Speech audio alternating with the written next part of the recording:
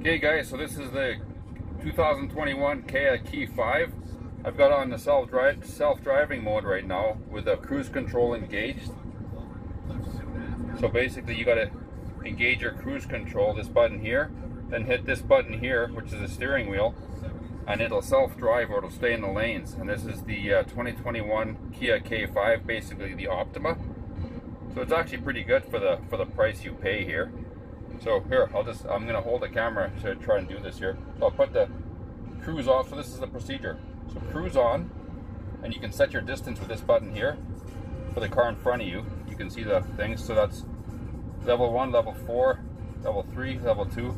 Just keep it at level 4, and then you press. Well, it's already pressed, but it's this button here. So now it'll self-drive, or electronic steering will take over, and you can. Yeah, so it's self-driving, guys. So that's actually pretty good for the price of this car. This is the Kia K5 all-wheel drive version, 2021. Glacier white exterior. Actually, you can see here it's pretty nice. And that's it. So yeah, so that's how the self-driving works, or electronic steering. So it's actually pretty good for the price I paid. 34,695 Canadian for this thing. So this is the car I used to do Uber in. You see that?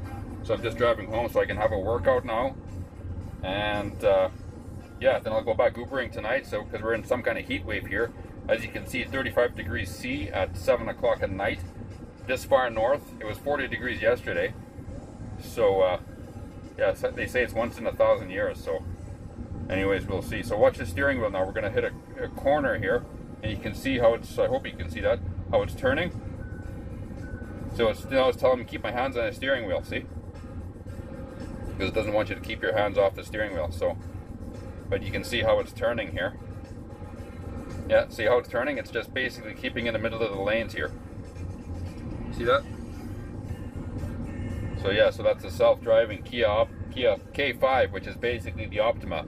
So the Optima name is gone, and now they call it the K5.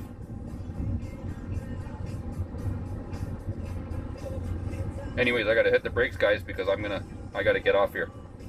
Anyways, guys, thanks for watching. I'm gonna post this video. I won't even edit it, and that's it. So there we go.